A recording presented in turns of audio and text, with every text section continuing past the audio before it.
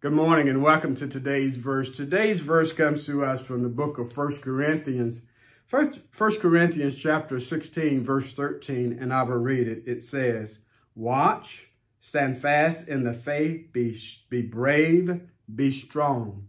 Paul closes out this great epistle with words of encouragement to this young church in Corinth. That they are to live as true believers, to be grounded and rooted in the faith. And as such, he gives them 4 charges that they are to live by.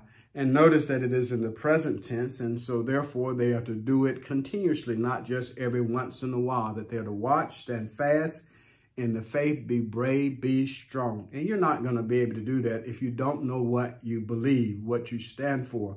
And as the saying goes, if you don't stand for something, you will fall for anything. And if you're no more than a CME Christian, that is, one that attends church only on Christmas, Mother's Day, and Easter, you're probably not really going to be grounded and rooted in the Word of God as you ought to be. Therefore, know what you believe and stand for something lest you fall for anything. Watch, that is to be alert, on constant guard. Don't be sleeping sluggish like the disciples were, and the Lord told them to watch, pray, lest you enter into temptation. Yes, the spirit indeed is willing, but the flesh is weak. That we're to stand fast in the faith. Again, know what you believe. Don't give heed. Don't listen to false teachers, because they're out there more and more, and they have a greater reach than they've ever had before because of media and all that. And we can get all excited about the wonderful televangelists and these prophets that prophesy. And you listen to all that stuff. You get all excited about that stuff. But be like the Bereans. Check the words daily to see if these things are so. So watch, stand fast in the faith. Be brave.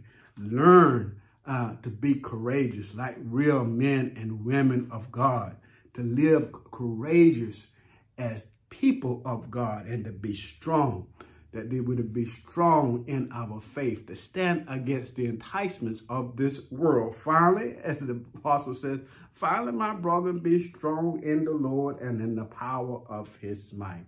And if verse 14 was included, we do all these things in love, for love must prevail in all that we do as children of God and as followers of Christ. Watch, stand fast in the faith, be brave, be strong. To God be the glory for the great things he has done. I pray that you would meditate upon this verse. It would be a word of encouragement for you today as you go throughout your day. I pray that you would have a safe day.